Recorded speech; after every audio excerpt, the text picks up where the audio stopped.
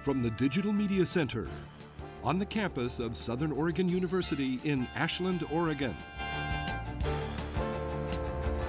This is Ramping Up Your English, an educational program for intermediate level English language learners.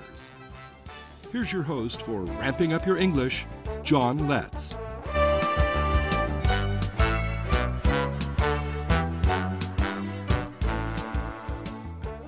Welcome to Ramping Up Your English, winner of the 2017 Southern Oregon Television Award for Program of the Year and the Best Education Show.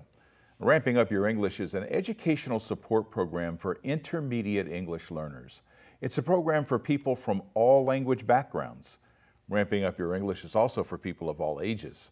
If you've already passed the beginning stages of learning English and you want to reach higher levels of proficiency, this program is designed to meet your needs. We take a content-based approach to helping you reach higher levels of English proficiency. Our current thematic unit is Animals. This is segment 1 of episode 75. In episode 74, we interviewed the producer and host of a TV program entitled Getaway Girl. Regina Eyre shared her trip to Africa that she took with the National Geographic Society and her encounters with chimpanzees and gorillas. Now, during the production of that episode, we learned of the passing of Coco the gorilla. Coco learned to communicate with researchers using sign language. Now, for once, we had at least a small answer to the question of what these large apes are thinking. Coco is best remembered for communicating a very human-like emotion. Researchers working with Coco demonstrated that gorillas had emotions that they could express. Coco expressed sadness at the loss of a kitten that was Coco's pet. Now, the opening of the revolutionary idea that other animals were bound to have feelings as well, we owe Coco a great deal for opening the emotional life of animals to the awareness of humans, many of whom found it convenient to assume that animals had no emotion. My emotions turned to sadness at the loss of Coco. Beginning with episode 33, we've been using the unit on animals to model and practice higher levels of English. We've also encouraged viewers to research and report on an animal. In this episode, we review that project and refer viewers to the episodes where the report topics were taught. Let's get right to work on the review. Let's look at the topics that should be included in a report on an animal. You'll want to describe the subject of your report. You'll want to show how your subject is classified, in which group of animals does it belong. The range and distribution of your animal, where does it live? The habitat, what kind of area supports the life of your chosen animal? Now, your report should include the diet of your animal. What does it eat and where does it fall in the trophic levels? You'll want to report on the animal's reproduction, its mating, and how it cares for its young. Be sure to report on the animal's physical and behavior adaptations. The conservation status of your animal should also be addressed, and some special things about your animal in your animal report. Now, as I recently stated on our unit in Animals, that began with episode 33, which introduced our unit with a look at horses. We didn't announce the project to research an animal until much later, but we began describing farm animals in episode 40. Plus, we began using farm animals as a starting point for describing wild animals in episode 43. Episode 50 goes deeper into description skills. Now, here are some of the concepts we developed over several episodes to describe the animal you're researching. If your subject is in some way similar to a domesticated animal, you can point that out. Domesticated animals are likely to be familiar to a reader or listener to which you're communicating. Now, features like size and color and body parts helps form an image or picture in the mind of those who report or hear your report. Now, distinguishing physical features like the trunk of an elephant further support that mental picture. If the body or body part corresponds to a basic geometric shape, say so. You'll also find words like wide, pointed, massive, skinny, short, tall, wrinkled, and other descriptive words helpful. When it comes to classification, that information is fairly easy to come by. All animals are classified as either vertebrates or invertebrates. The vertebrates have backbones. Vertebrates are divided into major classifications of fish, amphibians, reptiles, birds, and mammals, depending on the number of traits in combination. Now, if you're in elementary or middle school, this may be as far as you need to go in classifying your subject. If you're in secondary or post-secondary, you may need to go further in classifying your animal.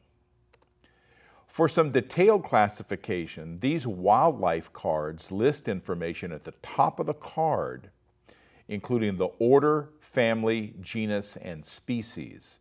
An article in an encyclopedia or on Wikipedia would have the same information. Now, for those basic classification levels, this book, Record-Setting Animals, has small cards on some of these amazing animals, and they're grouped by basic classification: fish, reptiles, mammals, birds. They list a few facts about the animals on the back of the card. Now, you may need to review our lesson on basic classification. That's episode 53. It features a step-by-step process in determining the classification of the animal you've decided to research. Visit letscreate.org and navigate to the episode 53 page. You can watch the episode there or just review the learning materials used in that episode. Now, in your report, you'll also want to show where your animal lives. Now, this is the range of the animal. Notice the geographic terms in this listing. If you're not familiar with terms like tropical and subtropical, you can still find the countries listed here. Now, one fun way to become familiar with the location of countries and states is to put together a map puzzle. Now, that's what Will Wass and his friends did with the United States map after performing at RVTV Studios. The bee makes some honey from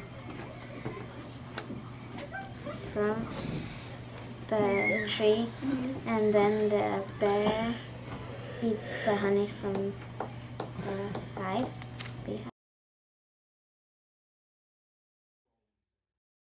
Oh, they're double-sided. They're double-sided. Which side do you want to do? Oh, they're double-sided. I think one's the globe and one's the United States. So let's No, if this is Maine or not. One's the globe and one's the United States. That one's the globe because that's Russia. No, this is the globe. Oh, mangoes. Oh no, wait, what? This is the globe. This is the globe. See? What's this? Argentina. Okay, wait. Yeah, that's the United States. Yeah, one side's the. What about? Because look, Atlantic Ocean. Wait, Look, try to find these one. guys, the back. Guys, try to find these pieces. Do the front. Oh my front. Hey, those two United States. Excuse me. I have the United States. Okay, The United States is together. Okay. Of the 13 I got original Nevada. colonies. Nevada. Hey, who wants to sing the song of this in 50 states? I don't know the song. Oh, 50 nifty United States of the 13 original colonies. Shout 'em, scout 'em, tell all about 'em. One by one, into the blah blah blah blah blah blah blah blah blah blah blah blah. Alabama, Alaska, Arizona, Arkansas, California, Colorado, Connecticut, Delaware, Florida, Georgia, Hawaii, Idaho, Illinois, Indiana, Iowa, Kansas, Kentucky, Louisiana, Maine, Maryland, Massachusetts, Michigan, Minnesota, Mississippi, Missouri, Montana, Nebraska, Nevada, New Hampshire, New Jersey, New Mexico. Mexico, New York, North Carolina, North Dakota, Ohio, Oklahoma, Oregon, Pennsylvania, Florida, South Carolina, Rhode Island, South Carolina, South Dakota, Tennessee, Texas, here's where we live. Utah, Vermont, Virginia, Washington, West Virginia, Wisconsin, Tell me if you find Nevada. Ooh, I got this. Nevada. I didn't even realize I got this. Dimple, I got this. Nevada. Ooh, Nevada. Found it. Oregon. Now that's learning the fun way. You might also enjoy looking at an atlas. And if you like maps, you'll love an atlas. It's a collection of maps.